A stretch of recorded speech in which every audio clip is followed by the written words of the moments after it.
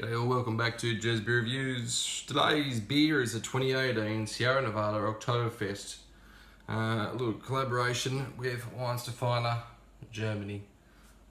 Anyone who watches the channel would know that Oktoberfest is one of my favourite breweries, especially German ones. It's you can get a lot of their beers here in Australia, and I love their Dunkel.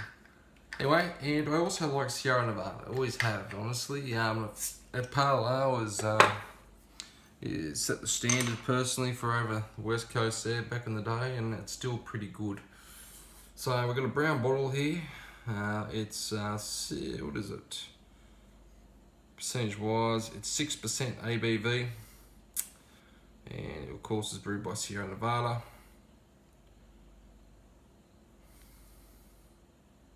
Nice looking bottle, Sierra Nevada bottle and the label.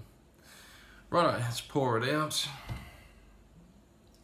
So yeah, once Oktoberfest beers, they're a bit slow getting to me down here in Australia, Dan Murphy's, but they do eventually turn up.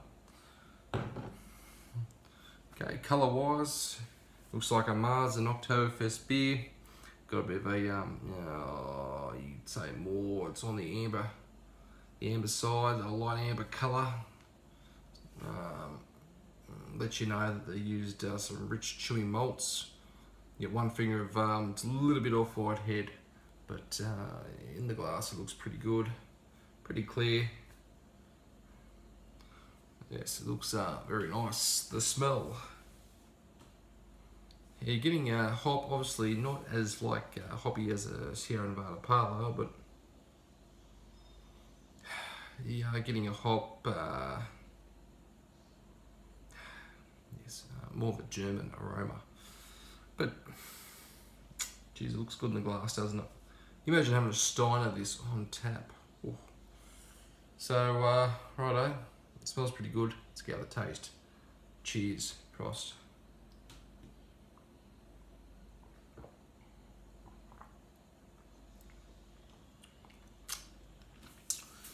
Yeah, straight up. The flavours.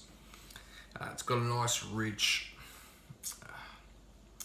It's not pure, like you're getting that that nice toasted malt flavour, like a caramel malt coming through. The body is like a nice, creamy body. It's about a medium. It's liquid brewed, it's good for you.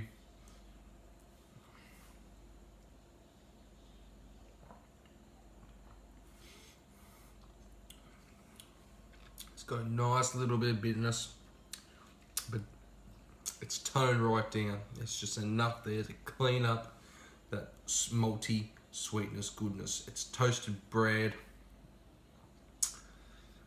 bready flavour in the beer, bready. Caramel.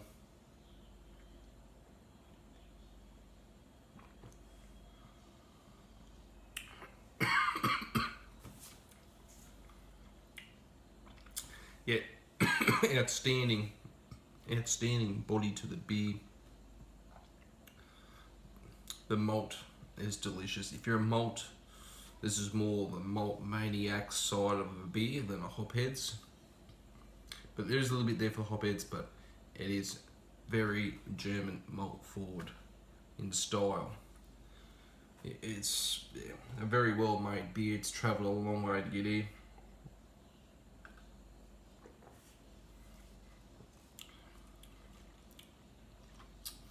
It really is a tasty Oktoberfest beer.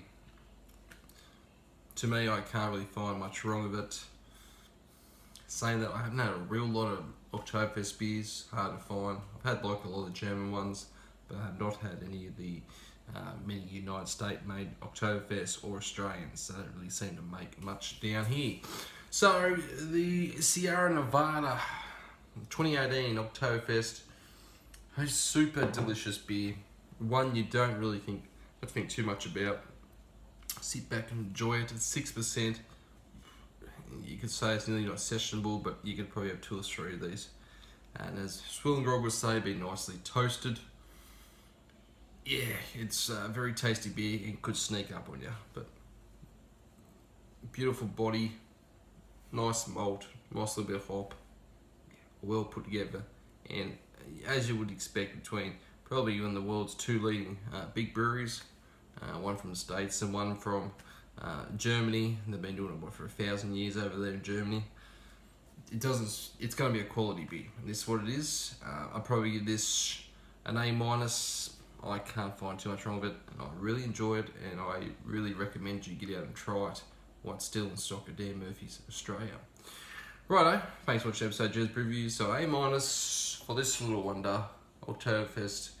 Should be Oktoberfest all year round because they're really tasty beers to session.